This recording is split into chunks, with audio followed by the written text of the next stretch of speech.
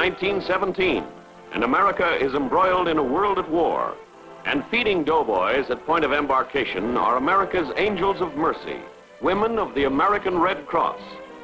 Since granted its charter by Act of Congress 5th of January 1905, Red Cross has waged constant war against human suffering.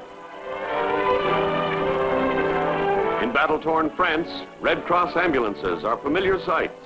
Red Cross ambulance drivers, heroic figures to the wounded and worried warriors of democracy.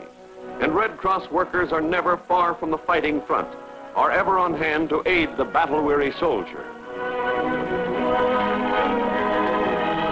Ah, American cigarettes, almost as thrilling as letters from loved ones at home.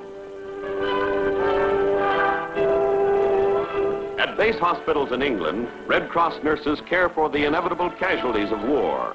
Here, Red Cross women help heal the hearts that must beat in broken bodies, nurse the wounded back to normal thinking, normal life.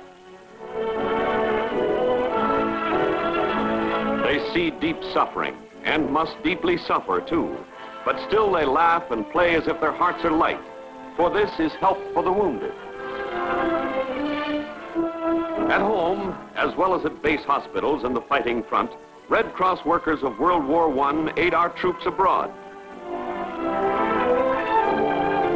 With time, as well as needle and thread, they give whatever help they can to those who are overseas, or, like this sailor, going over soon.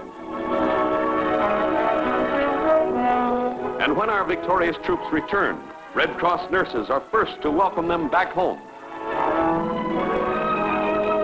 But heroics are not forgotten.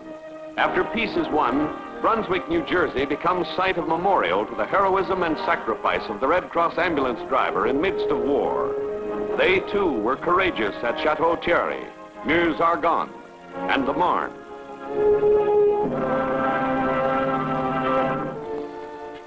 But peace does not bring an end to human misery.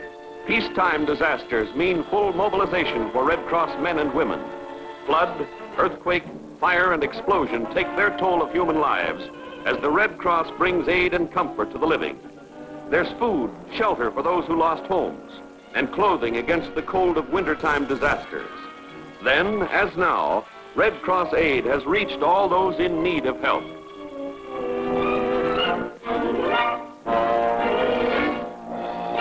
And as times have changed, so have the equipment, organization, and look of the Red Cross.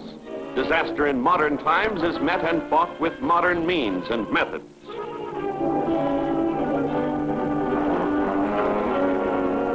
Today, the Red Cross offers aid not only in times of trouble.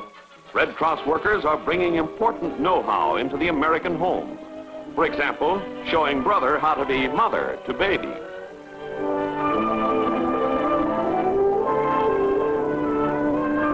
And there's many a wounded GI of World War II who owes his life to the miracles of the American Red Cross Blood Bank. This was war against death, and this was the way the Red Cross helped the GI fight his battle against homesickness and the fear of fear.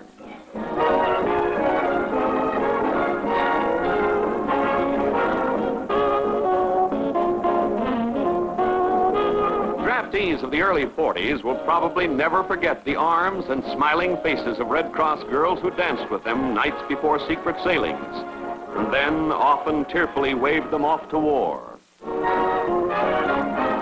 Nor will those who came home to lie in hospitals, some to live forever in the wards, forget the Red Cross shows, the bright bedside performances, or the big gay gatherings on hospital lawns. For the Red Cross could not forget that war goes on for some soldiers.